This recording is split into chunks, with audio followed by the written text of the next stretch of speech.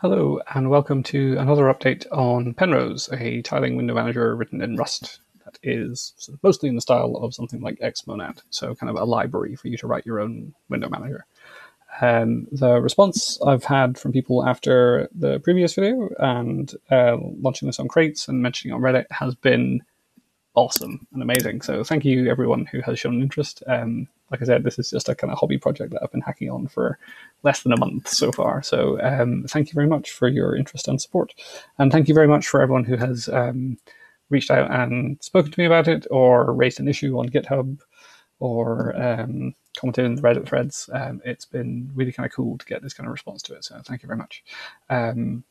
So you might notice if you're looking at the kind of video listing or if you're following along in GitHub, I have skipped a point release. So there was 0.15, which is what the first video was on. There was then 0.16, and this is now 0.17 that I'm showing you. There's nothing wrong with 0.16. There's just me forgetting to make a video for 0.16. So I thought I'd talk about both of them together. But yeah, there's sort of two main kind of features that were requested and now kind of implemented in a sort of initial way.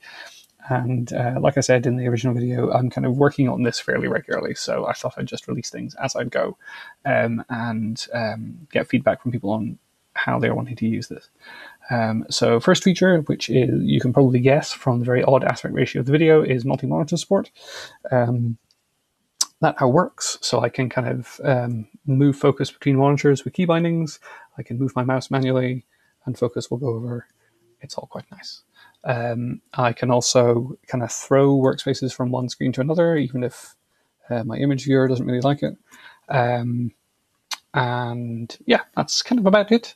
You can kind of cycle through the monitors, you can cycle workspaces through the monitors, and multi-monitor works.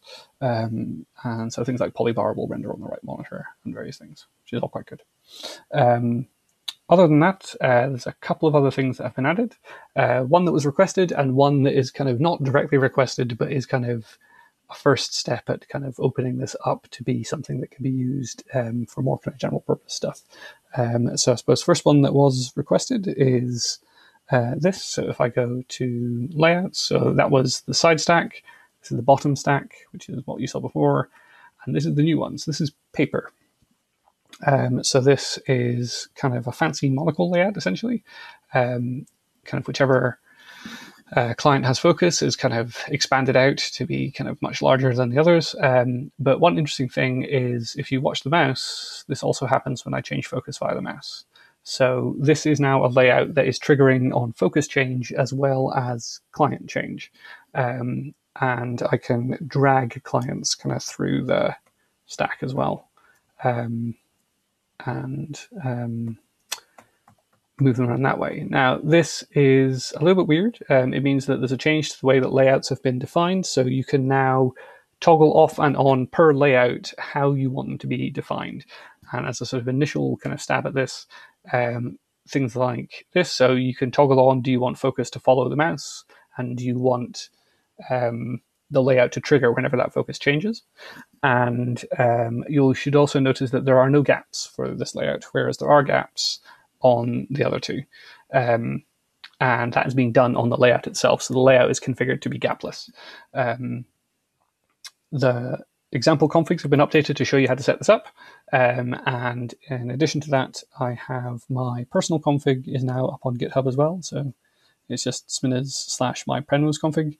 It's got some of the scripts I'm using, so things like my kind of setup for Rofi and the kind of little power menu thing that I've shown off before, and the polybar config, that's all there. So you can kind of try and get pretty much the setup that I'm showing you right now should work from what's here. There's probably a few bits missing, so if there's anything that straight up doesn't work, then please let me know and I'll get that added in as well. But yeah, so this kind of should show you the kind of changes that are needed to get this working.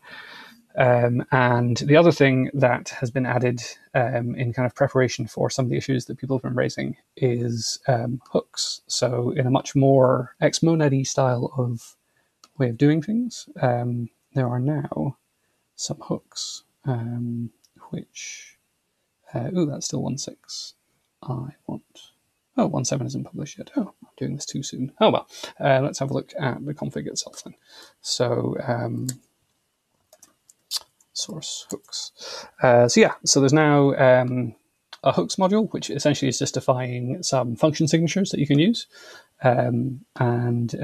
These can be added into your penrose config, and they will be called kind of fairly intuitively based on the name. So a new client gets created, your hook will get called. A layout change happens, hook gets called. Workspace change, screen change, and focus change are the current ones that I've got.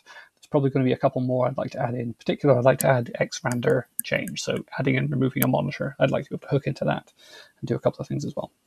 But yeah, so these are sort of the initial ones that are added.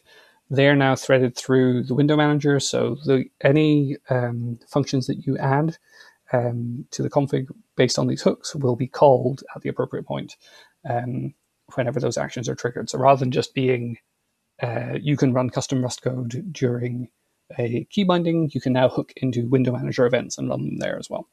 And if we have a look at the sort of reorganized examples, there is a sample config that uses the hooks and it does things like this. So config, there's now a config default that will give you the kind of default values that were previously in the example config. I'm still setting some stuff explicitly just so I can talk about what is happening with those config elements. This is that paper layout that's using this follow focus. And this is an example of how to set it up here. There's been a couple of changes to the way that the internal methods are working. So this was previously cycle client forward, just as a whole method. Now cycle client, and it takes a direction. This is just to sort of simplify the list of stuff that you'll see if you look through the docs on this. And then hooks. So yeah, so as you can see, this is just a closure. It satisfies the function signature that's defined in hooks.rs, and we're doing the same thing that we were doing before. So we're setting the root window name so we can pick it up in Polybar. But in this case, we define our function and then we push it onto the config.layout hooks vector. Same for config.new client hooks. So this one will just log out the WM class X property of the client that we've just created. Kind of pointless, but just to kind of show you how the hooks are working. And then any of the hooks that are present on that config, when we initialize the window manager, will be slurped up and run at each of those hook points. So hopefully this should work towards things like dynamic workspaces, or potentially implementing kind of DWM style tagging and pinning, which is a thing that a couple of people have asked about. I think that this should be general purpose enough that it's possible to do those things. If it's really painful to do those things, I'll look into seeing if there's another way we can get this set up, or extending the hook position so that there's a slightly more granular way of doing this.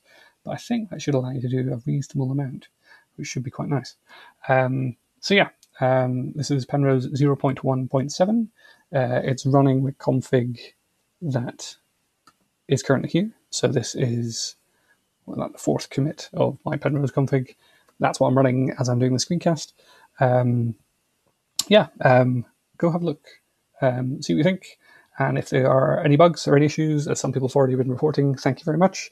Please do get in touch on GitHub, and I'll do my best to sort things out. Thank you.